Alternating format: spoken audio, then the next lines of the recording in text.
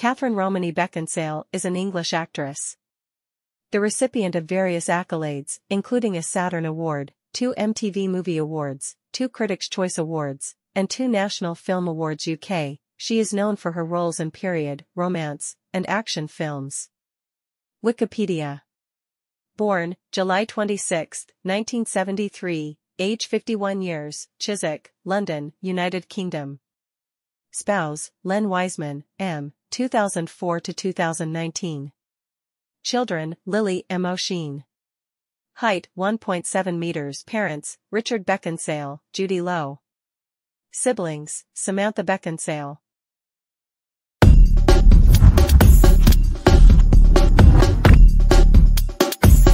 Kate Beckinsale was born on the 26th of July 1973 in West Middlesex Hospital, Alworth, Middlesex, England, and has resided in London for most of her life. Her mother is Judy Lowe, who has appeared in a number of British dramas and sitcoms and continues to work as an actress, predominantly in British television productions. Her father was Richard Beckinsale, born in Nottingham, England. He starred in a number of popular British television comedies during the 1970s, most notably the series Rising Damp, 1974, Porridge, 1974, and The Lovers, 1970. He passed away tragically early in 1979 at the age of 31. Kate attended the private school Godolphin and Latimer School in London for her grade and primary school education. In her teens she twice won the British bookseller W. H. Smith Young Writers Competition, once for 3 short stories and once for 3 poems. After a tumultuous adolescence,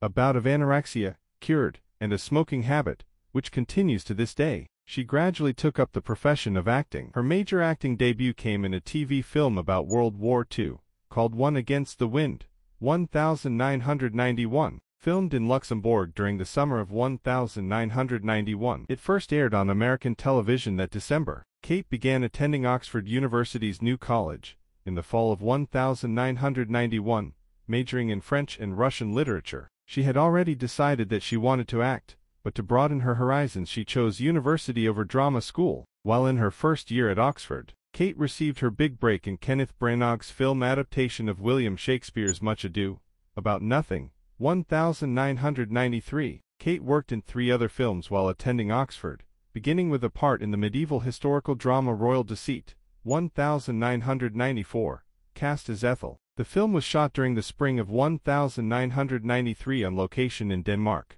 and she filmed her supporting part during New College's Easter break. Later in the summer of that year she played the lead in the contemporary mystery drama Uncovered, 1994.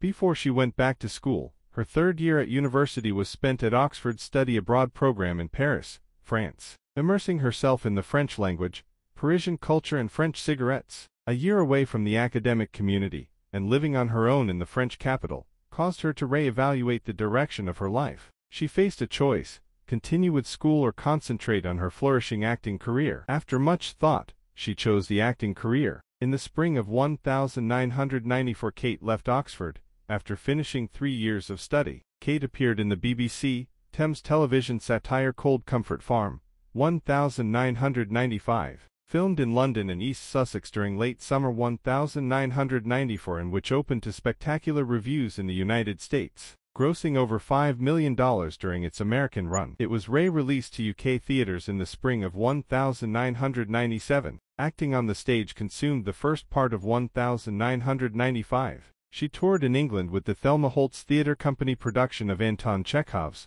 The Seagull. After turning down several mediocre scripts and going nearly berserk with boredom, she waited 7 months before another interesting role was offered to her. Her big movie of 1995 was the romance horror movie Haunted, 1995, starring opposite Aidan Quinn and John Gielgud, and filmed in West Sussex. In this film she wanted to play an objective desire. Unlike her past performances, where her characters were much less the siren and more the worldly innocent, Kate's first film project of 1996 was the British ITV production of Jane Austen's novel Emma, 1996. Her last film of 1996 was the comedy Shooting Fish, 1997, filmed at Shepperton Studios in London during early fall. She played the part of Georgie, An altruistic con artist. She had a daughter, Lily, in 1999 with actor Michael Sheen.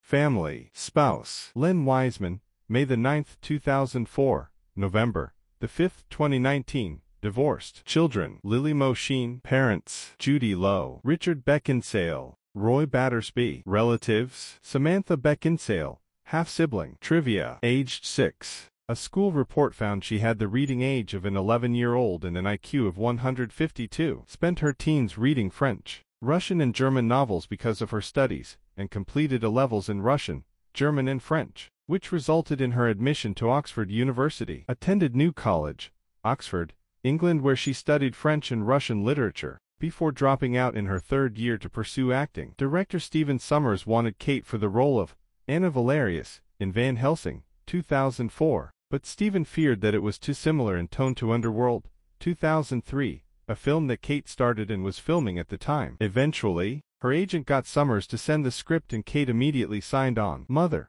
With ex-boyfriend Michael Sheen, they dated from 1995 to 2003. Of daughter Lily Mo Sheen, b. January 31, 1999. Quotes. If someone had told me years ago that sharing a sense of humor was so vital to partnerships, I could have avoided a lot of sex. No one is more enslaved than a slave who doesn't think they're enslaved. Everybody likes the underdog, because everybody feels like the underdog. No matter how successful you are, you always think, no one's being nice enough to me. I try and take lots of vitamins and I don't drink. I do smoke. Though, I'd be insufferable if I didn't smoke. You'd have to push me off a balcony, I'd be so boring. With every project you do, you bring out a part of yourself, and it seems to be quite a good way of expanding a person. Apparently, I get facials and manicures all the time. I read this and think, oh, I wish I did that. I don't think I've had a facial since I was 19. When I shave my legs, I use my child's shampoo and a razor, if I can find one. If I did everything they said I did,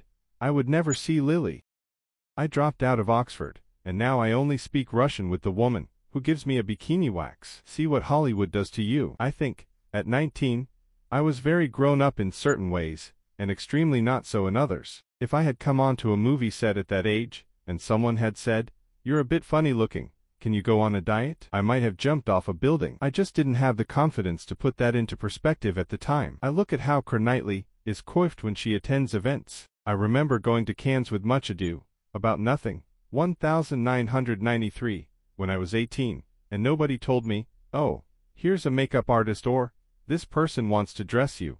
What clothes are you wearing? It just wasn't like that when I started. Nobody even told me I could bring a friend. I just sort of showed up in a very expensive pair of trousers I bought in Harvey Nichols, and something I bought in the sock shop at the airport. But Keira Knightley has like full hair, and makeup and a proper outfit, and I think, wow, she's not going to have the before photos I had to endure. She's really lucky. I don't think he liked being in a cage and wouldn't stop masturbating and humping his bowl about her daughter's pet rabbit. It's the only time my education has come in remotely handy. On using her Russian literature studies for copying her Van Helsing script into Russian to acquire a Slavic accent. She, Lily, already has some Americanisms, she says, pants instead of trousers and elevator instead of lift. That's more than enough for me. We had something recently, when there were about 16 people in front of us taking pictures, and Lily was enjoying the chance to legitimately shout at some grown-ups because normally she's not allowed. But even when she shouted, they didn't stop. I find that shocking. I didn't go looking to marry an American.